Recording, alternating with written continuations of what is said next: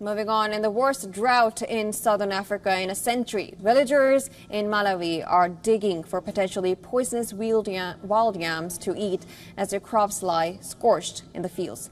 There have been no rains in large part of Malawi in April, and crops have dried up due to extended heatwave conditions. Malawi is one of the world's poorest countries, and a majority of the population depends on rain-fed agriculture for food. The World Food Program has said this year's drought, exacerbated by the El Nino weather phenomena, is affecting 44% of Malawi's crop area and up to 40% of its population of 20.4 million people. According to Malawi's Department of Disaster Management Affairs, about 5.7 million people will need help to get enough to eat between October and March.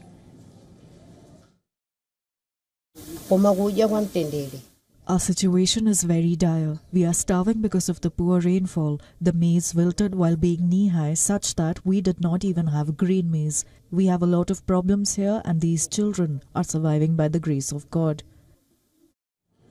The situation is equally dire around 250 kilometers south of Salima in Chikwawa area, near the commercial capital, Blantyre.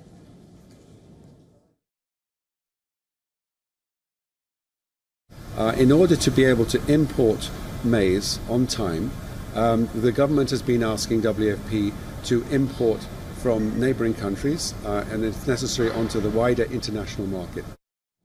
Drought-like conditions have slashed this year's maize crop output in Malawi by 23% from that of last year.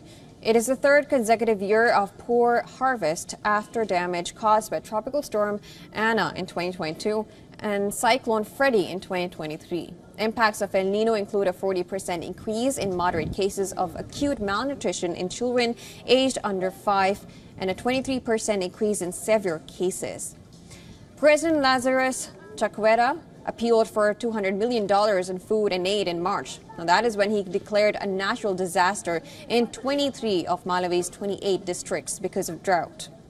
The Disaster Management Department is using government and international aid to buy and distribute maize to affected communities. This will cost about $1.1 million. That is what Director Charles Kalemba says. 5 countries in southern Africa have declared a national disaster over the El Nino-induced dry spell. At least 27 million people are affected in the region, where many rely on agriculture to survive.